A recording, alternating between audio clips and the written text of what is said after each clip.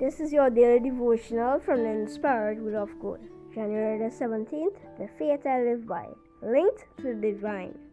2 Peter 1 verse 4, whereby are given unto us exceeding great and precious promises, that by these ye might be partakers of the divine nature, having escaped the corruption that is in the world through lust.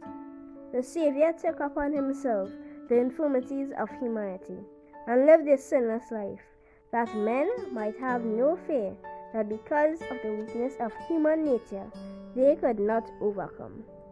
The prince of this world cometh, said Jesus, and hath nothing in me. There was in him nothing that responded to Satan's sophistry.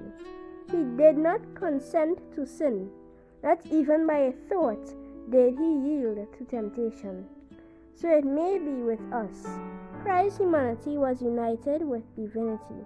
He was fitted for the conflict by the indwelling of the Holy Spirit, and he came to make us partakers of the divine nature. So long as we are united to him by faith, sin has no more dominion over us.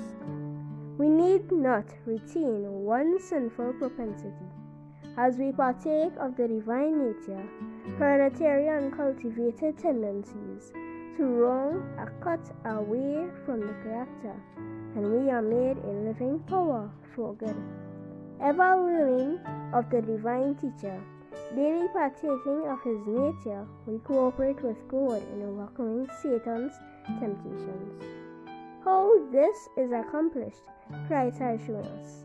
By what means did he overcome in a conflict with Satan? By the word of God. Only by the word could he resist temptation. It is written, he said, and unto us are given exceeding great and precious promises, that by these ye might be partakers of the divine nature. Every promise in God's word is ours. When assailed by temptation, look not to circumstances or to the weakness of self, but to the power of the word. All its strength is yours. Grasp his promises as leaves from the tree of life. Him that cometh to me I will in no wise cast out. As you come to him, believe that he accepts you because he has promised. You can never perish while you do this. Never. Maranatha, the Lord is coming soon.